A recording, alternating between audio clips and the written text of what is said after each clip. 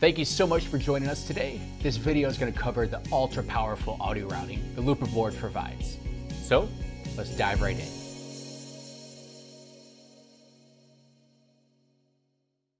To access, just use the navigation menu and go to audio routing.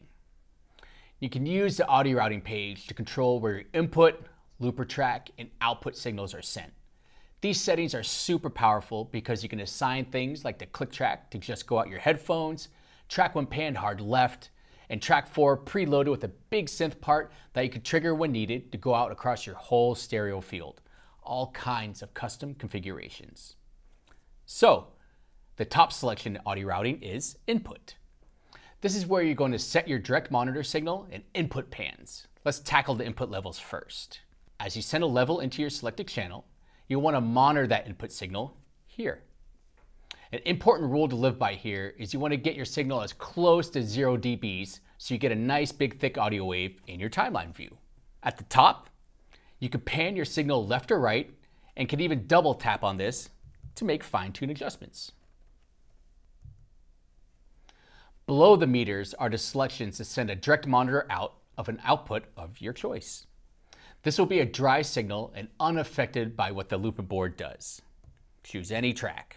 To the left, you will see the options to stereo link channel 1 and 2 or 3 and 4. This is great if you're plugging in a stereo instrument and want to monitor those channels locked together. Now, the monitor page. This page is very powerful and allows you to listen to your inputs while recording, overdubbing, and playing back loops.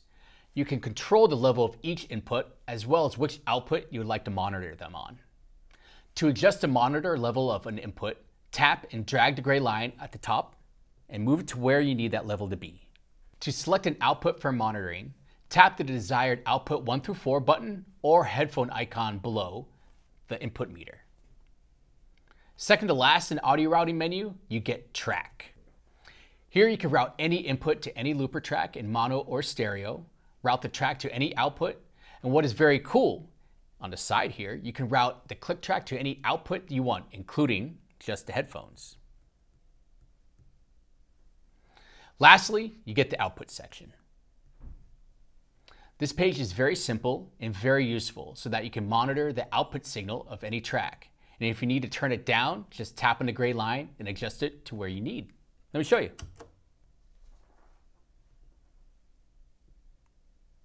Very easy to do. Hope you found this helpful and have a great day.